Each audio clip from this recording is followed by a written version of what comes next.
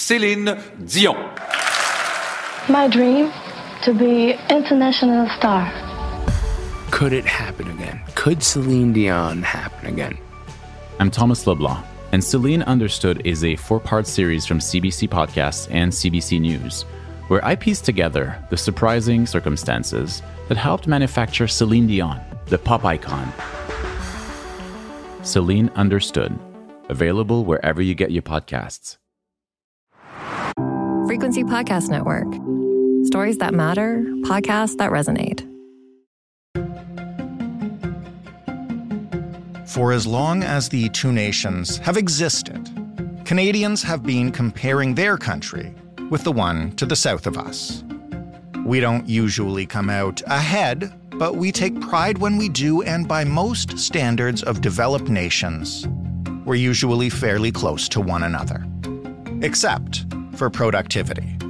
For a long time, Canada's productivity could keep pace with, if not match, America's.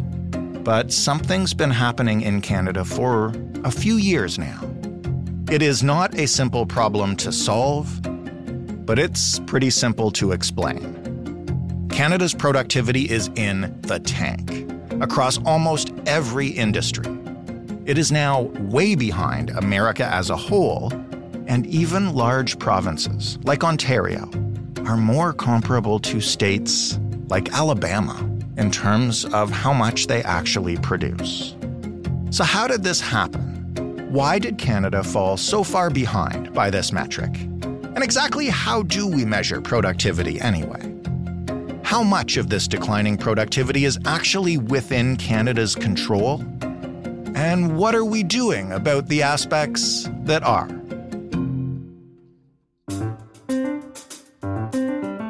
I'm Jordan Heath-Rawlings. This is The Big Story.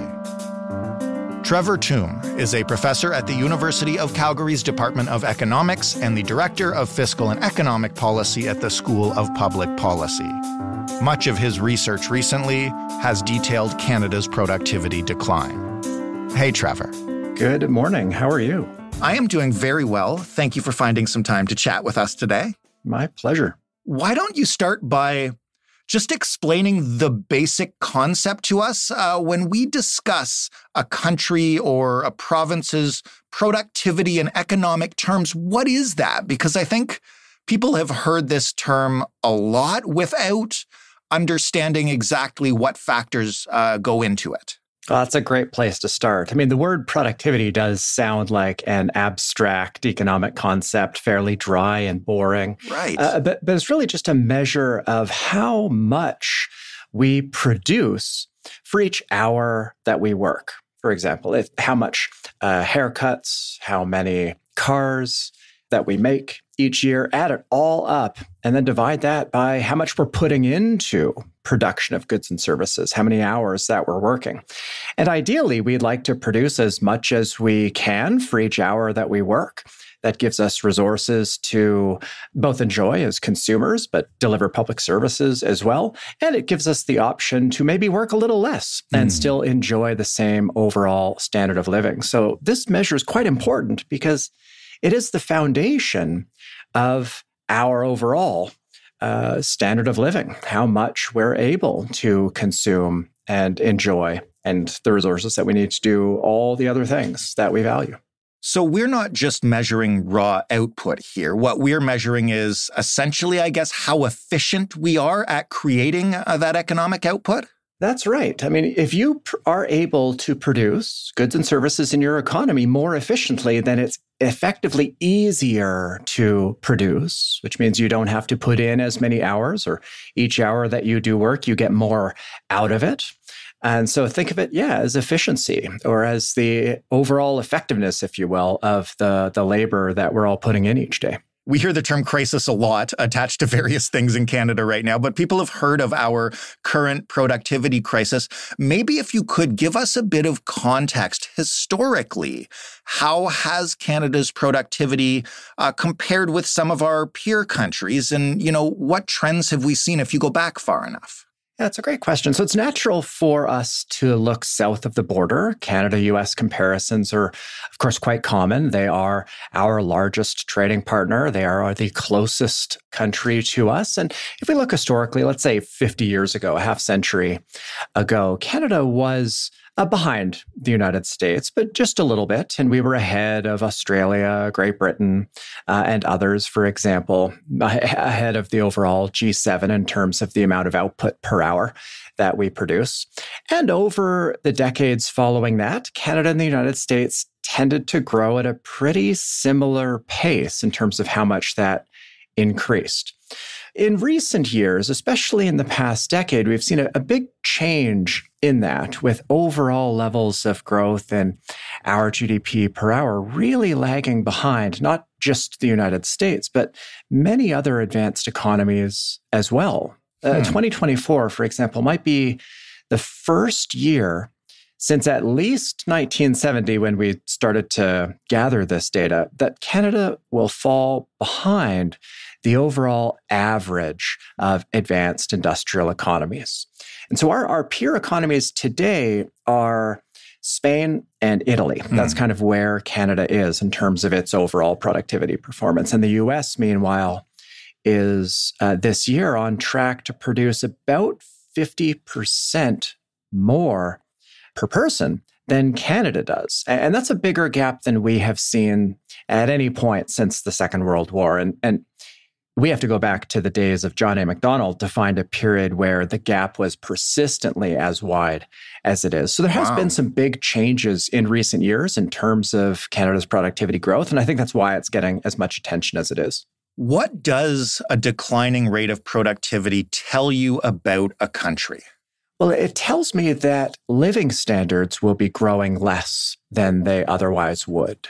And we do see that in the pace of growth of inflation-adjusted disposable incomes, for example. We haven't seen a period where disposable incomes and the purchasing power of those disposable incomes has grown as slowly as it has now since a pretty difficult recession in the early 1990s, what some have referred to as the Great Canadian Slump was the name that some top economists gave to that 1990s recession. So income growth is pretty disappointing. I think people, they may not phrase it as a productivity challenge or the growth of disposable incomes being disappointing, but the affordability challenge, the fact that earnings have not grown as much as we'd like relative to prices, that's really in part due to a disappointing productivity growth. Can we pinpoint something that changed, that started us on this downward path? Do we have any indicators that can tell us what's behind it? That's a really difficult question. So first, Canada has always lagged behind the United States in terms of its productivity. And part of that is we just have some greater fundamental economic challenges to overcome. We're a larger country with far fewer people, population centers separated by vast distances. And so internal exchanges, internal trade is just more costly, more difficult. And that's fine. But the gap that's grown in the past decade, there's likely a lot of factors.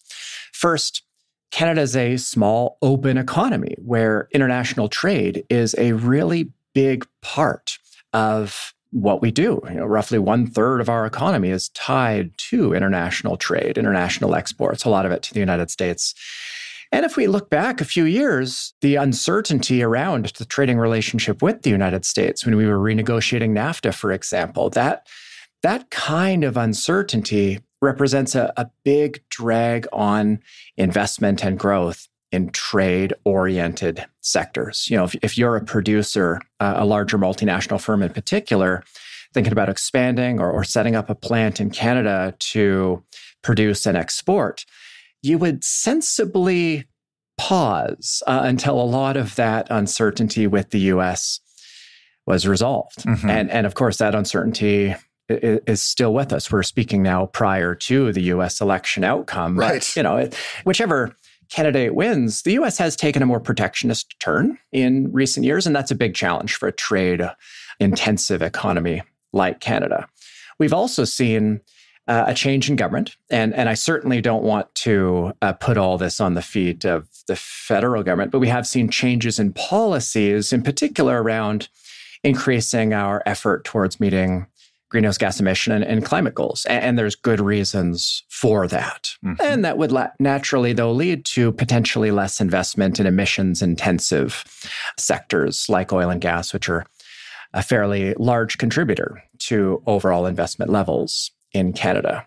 And then finally, if I were to turn to provinces, I mentioned internal trade, and some of that's just difficult because of the large distances in Canada, but there's also big policy barriers to trade between provinces in Canada. Rules and regulations, they're just different from one place to the next, and that makes it hard for businesses to scale up and operate across multiple jurisdictions, and that's a drag on productivity. And in an increasingly uncertain world, that internal market within Canada becomes more important, but faces a lot of challenges. So I'd say there's a lot of contributing factors to this.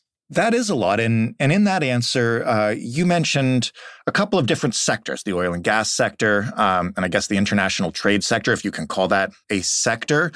Where in particular are we struggling, or is this across the board? Can we look at certain sectors like oil and gas and say, this is the problem, and if we could solve this, overall productivity wouldn't look so bad? Or is it sort of a blanket challenge we're dealing with? Yeah, there are certainly some sectors that stand out as contributing to some of the disappointing growth in recent years. So let's start with oil and gas.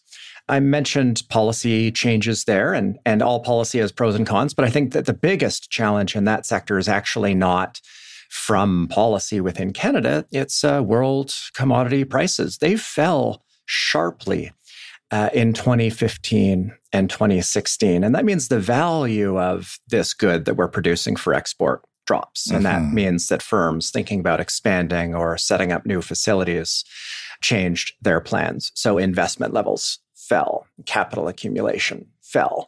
So oil and gas is a big part of the story after 2015, just because of that big price shock. And even with high oil prices in 2022, we are not seeing, and I think sensibly not seeing, a big increase in investment in that sector because the longer term outlook is what's more relevant for them.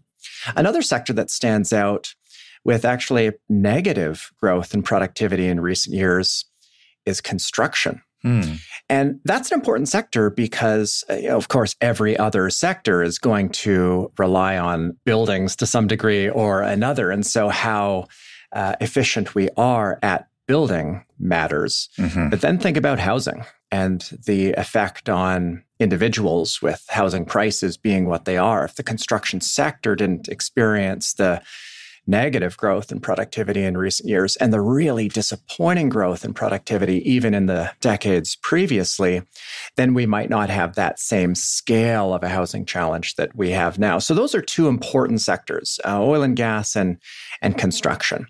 Overall, though, it's goods producing sectors that have seen the most disappointing productivity performance relative to services. So manufacturing too. Not nearly as bad as construction, but manufacturing productivity growth lags behind services. And so that's, I think if we were to have our attention put anywhere, it would be in the goods producing side of Canada's economy.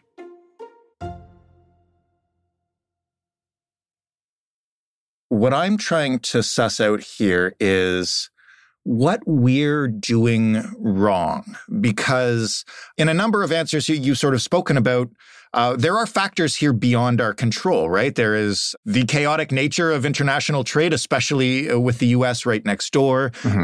We obviously don't control the global price of oil and gas.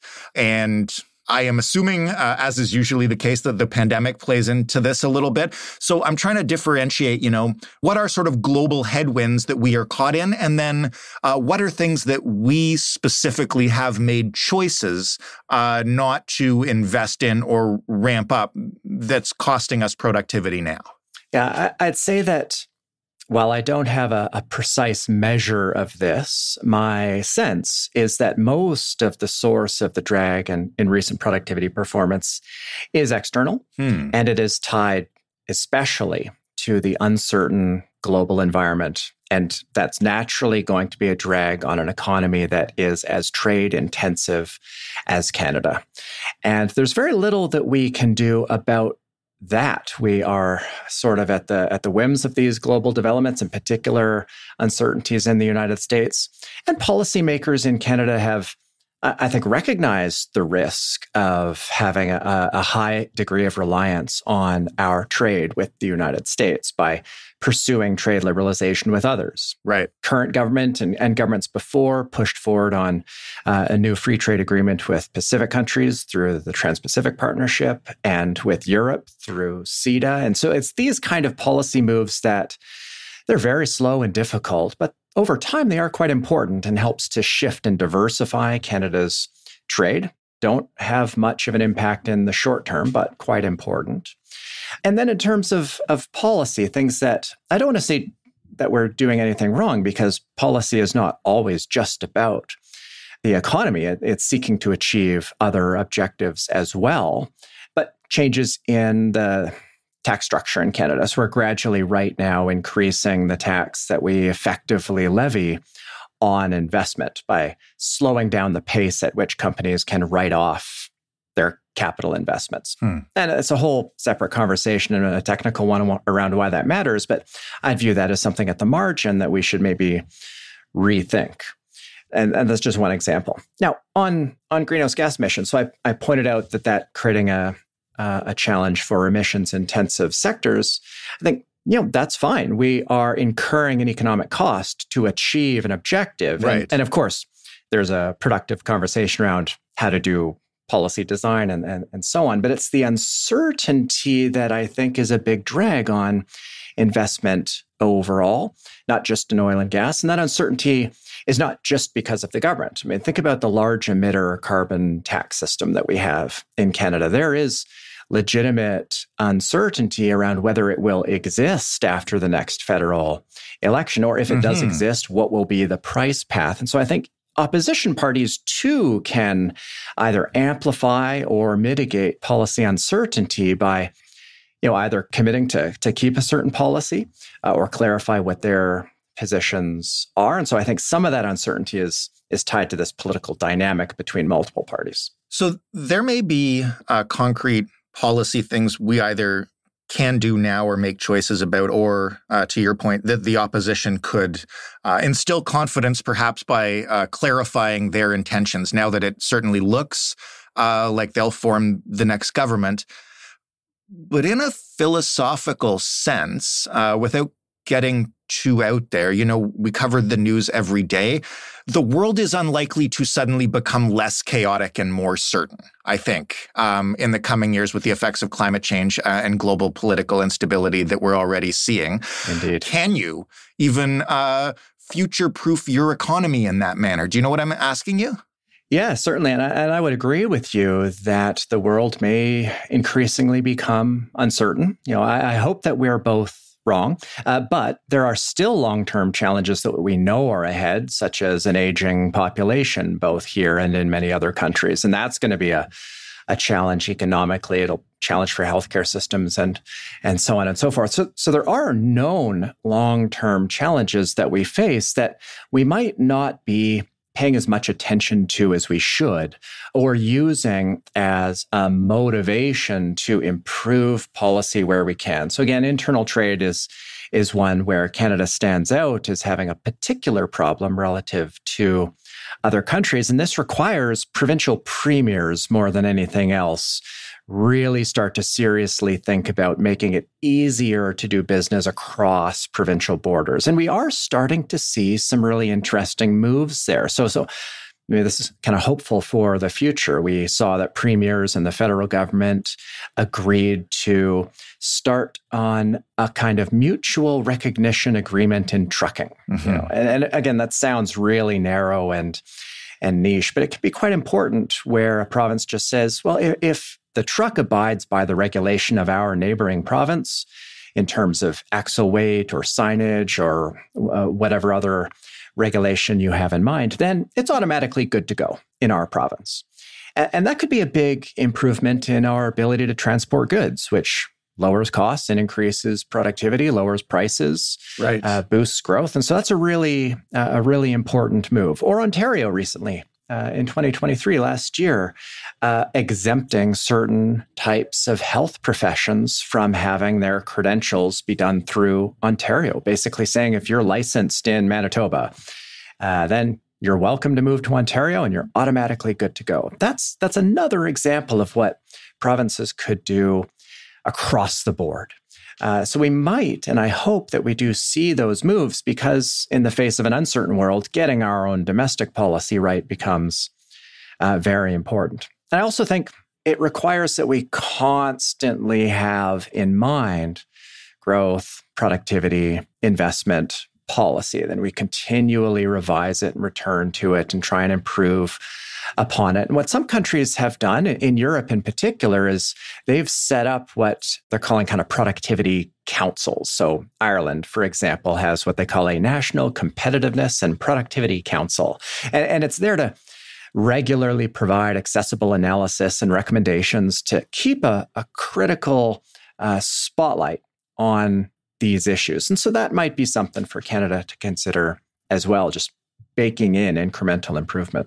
If we continue to see this decline, whether because of our own policies or because of global uncertainty, what's the ultimate result of a long-term decline in productivity? Will there come a tipping point, and what will that look like, practically speaking? Well, at the end of the day, low productivity growth means low growth in our living standards. Labor compensation per hour and the purchasing power of that tracks almost perfectly over the long term productivity growth. So if you have slow growth in one, that's going to lead to slow growth in our overall living standards. And we'll feel that in terms of what we call cost of living and affordability, but it's really just about our incomes and the purchasing power of them not increasing by the amount that we'd like to see. And so at the end of the day, it's productivity that drives earnings growth in the future. If we can turn this around and make some critical investments and remove some of those barriers that you talked about, how quickly would we see that reflected in not only our productivity numbers, but the result of those productivity numbers? And I guess what I'm asking with as we grapple with this problem is if this is similar to climate change, in which, we've already baked in a few years of pain, even if we begin to do all the right things now. It's a good question. Now, governments like to, of course, claim credit for good economic developments, and opposition parties are quick to blame governments for poor economic performance. And usually, neither of those is true. Governments can nudge things at the margin. And if we were to have a magic wand and fix every policy we could on productivity and investment, eliminate internal trade immediately tomorrow, it's not as though Canada's economy would immediately jump up to a new higher level. It takes time to converge to higher long-term levels of potential output, in part because you have to invest and build in the capital that's going to come with that boosted efficiency and productivity. And so we are talking about even getting policy really perfect, just purely on the economics, nudging growth rates by tenths of a percentage point, which might sound disappointing. And so, what's the point? Well, those tenths of a percentage point, when you compound them over many years, translates into big improvements. So the magic of compound interest applies to economic growth as well. And so nudging growth rates up 0.2, 0.3% means that over a decade or two, those benefits really do accumulate pretty dramatically. So last question then, and again, I don't want to assume anything in particular, but since it appears we may have a new prime minister soon, if you had an opportunity to whisper in that person's ear about, what we're facing and how to tackle it, what would you say? Well, I recognize that leaders of provinces or Canada face lots of competing pressures and trade-offs. And that's really what policy is all about. So we're talking about productivity, investment, and growth. And I do think that is a very important foundational issue for us to prioritize. It's not everything. And sometimes we might want to adopt a policy that is a drag on economic growth. So climate policy, for example, we're achieving a benefit and incurring a cost to do that. Yeah. So, or think about maybe some tax increases to fund the inevitable expansion in healthcare systems because of an aging population.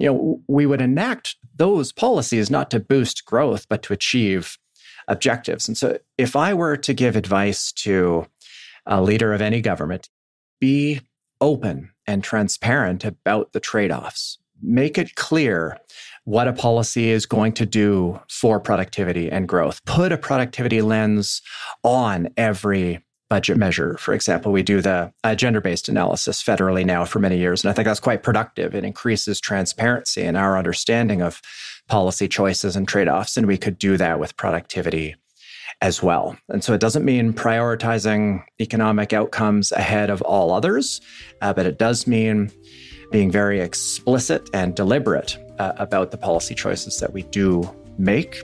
And that would facilitate a debate among Canadians and create a more informed electorate. Trevor, thank you so much for this. I've heard so much about our decline in productivity, and I finally feel like I understand a little bit about what's under the hood here. My pleasure. Thanks for having me on. Trevor Toome from the University of Calgary's Department of Economics. That was The Big Story. For more from us, you can head to thebigstorypodcast.ca. You can always shoot us some feedback by writing to hello@thebigstorypodcast.ca or by calling us at 416-935-5935. I would love to hear from some of you who have thoughts about us not covering whatever the heck happened in America last night, if there even is a winner by today. We figured your entire feed would be full of that, and some of you would be sick of it. And we would be here with a story that matters to Canadians, as we always are. The Big Story is available in every single podcast player and on your smart speaker. Just ask it to play The Big Story podcast. Thanks for listening. I'm Jordan Heath Rawlings. We'll talk tomorrow.